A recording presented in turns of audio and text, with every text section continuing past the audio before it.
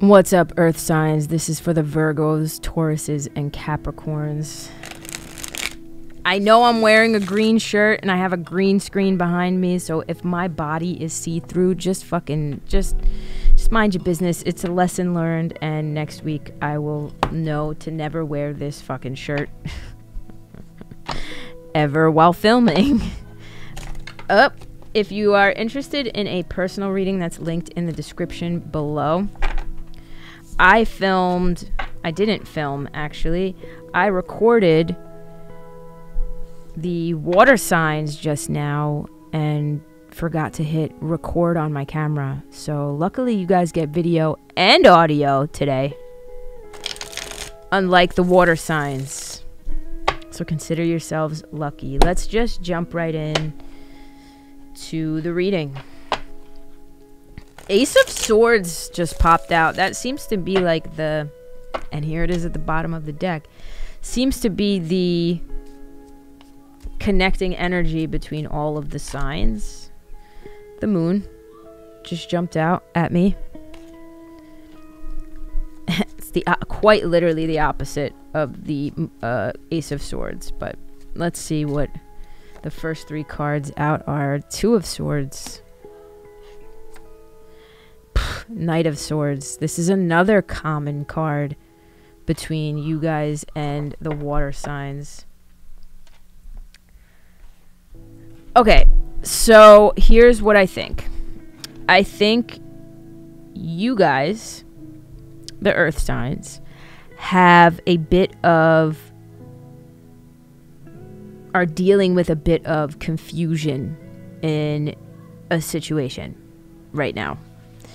And make this make sense to you, because again, just like the water signs, I'm not seeing a specific area of life that this is affecting. This is just mental energy and big energy. The moon is a card about, it can be fears, suppressed emotions. It's our trusting of our intuition when the road's not clear to us, when things aren't completely clear, which makes sense because with this, the Two of Swords, kind of a little bit of this confusion card. I mean, if you look at the Two of Swords, she's kind of in the dark. Homegirl is just trying to trust her own mental faculties and intuition. With the moon in this corner right here, the intuition does play a part. I think that you guys might be treading on a little bit of a path that's unknown, or even faced with two separate paths that are both unknown, and kind of not knowing where each is going to take you in the long run or something like that. Could be that. Again, the moon kind of gives this quality of having two paths laid out before you, or at the very least being at odds with two opposing energies, because you have this animalistic nature of the moon, and then you have this domesticated nature of the moon, and you're kind of being pulled in two directions. So there could be, I mean, this could play out in so many different scenarios, right?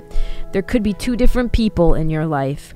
One that makes you feel grounded and at home with yourself and makes you feel safe. And another one that makes you want to live and go explore and run around naked in a field under the moon. It could be that. Again, could be two different jobs. One where it's like, this is a risk. I don't know where this is going to lead me. And the other one where, like, will I be bored here? You know what I mean? It could be two. There could be something going on like that, where there's two opposing factors in your life that you are confused about and are having a tough time making a decision about these things. If it's not that, it's just you're confused about something and need to make a decision about something, and you don't know where, you don't know fully what the consequences of your decision will be just yet. So you are either not making the decision or haven't made the decision, or having a hard time. And when the Two of Swords comes out, I want to just say this. There is an element of drowning out the outside voices. This person needs to be alone in their own energy, in their own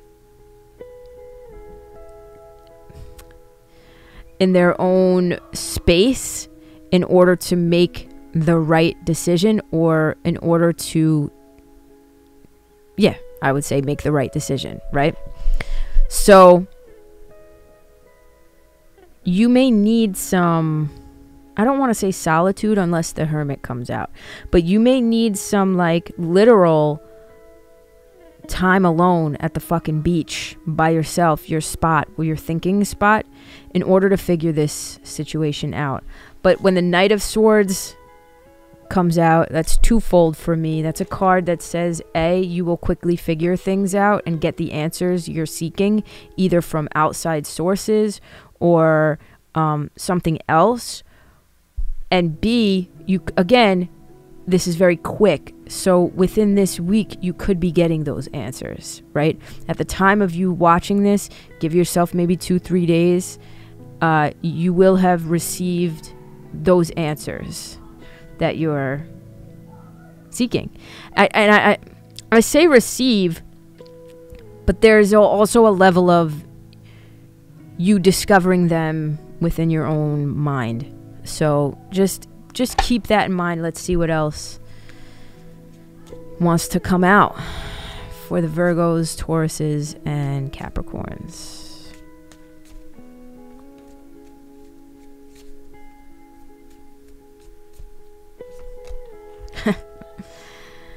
Wow. Holy shit. 3 of Pentacles at the bottom of the deck, right? Love to see it. That's all about teamwork, collaboration. Could be a project that you're working on with other people. Could just be job oriented. This could very well be have to do with your career. More expansion cards. This 8 of Wands is a very good card of, again, more communication, information. It could be even just expanding to meet new people who point you in the right direction. This is progress. This is rapid change and growth in a good way. When I see this card, I'm gonna try to express to you how this has played out. And then on top of this, by the way, you're getting the Fool card, which is about new beginnings. And again, like I said, there could be some of you guys who are on the fence about maybe making a move to a new job or a new location, starting fresh somewhere else. I can tell you this, you guys can do this on your own. 9 of Pentacles. That's financial independence, but that's just somebody who has really worked their ass off to build what they want to build, and now they're enjoying the fruits of their labor. And I really see whatever this thing is working out for you quickly. By the way, you guys don't see this, and that's the funny thing, is you guys don't see this coming. That's where this moon is coming into play, and this tiny little bit of confusion on what to do and where to go. You guys don't see how expansive this really is going to be for y'all. The 8 of Wands, I need to I don't know why. I don't normally do this.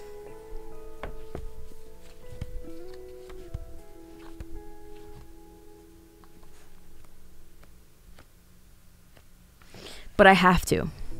I have this book, this little reference book. The on-the-go energy of this card may feel a little overwhelming, but try to see the opportunities that are being presented here. If faced with a lot of choices, see it as a positive. More information means better decisions. What the fuck did I say this entire reading?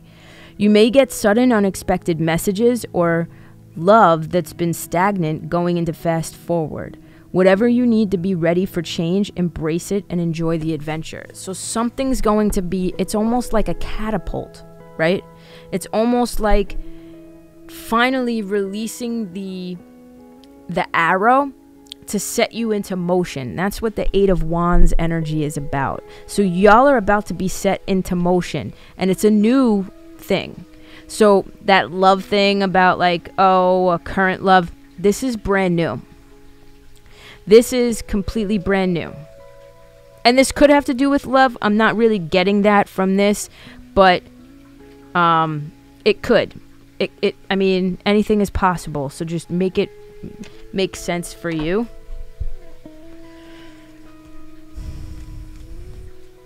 Let's see what the oracle cards have to say. Okay, so we have lunar god, the masculine. I'm going to read that to you. What that means.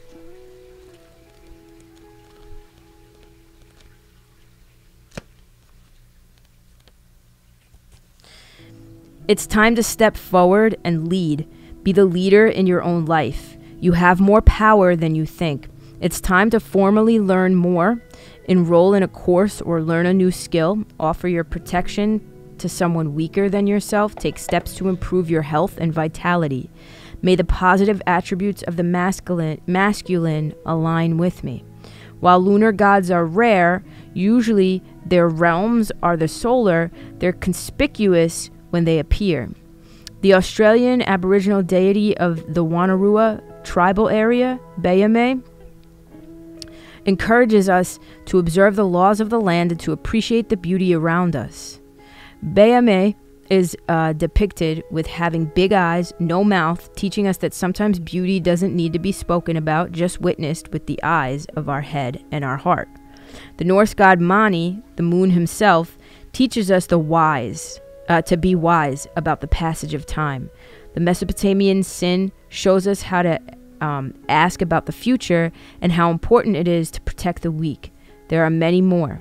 The traditional positive attributes of the masculine, such as strength, physical vitality, power of will, shielding, and protection of the weak, are important for anyone to adopt, no matter their gender or orientation. Should you pull this card, it's asking you to step up into your power, your uniqueness, and offer your guidance to those who may need it. So there's that. Let's pull...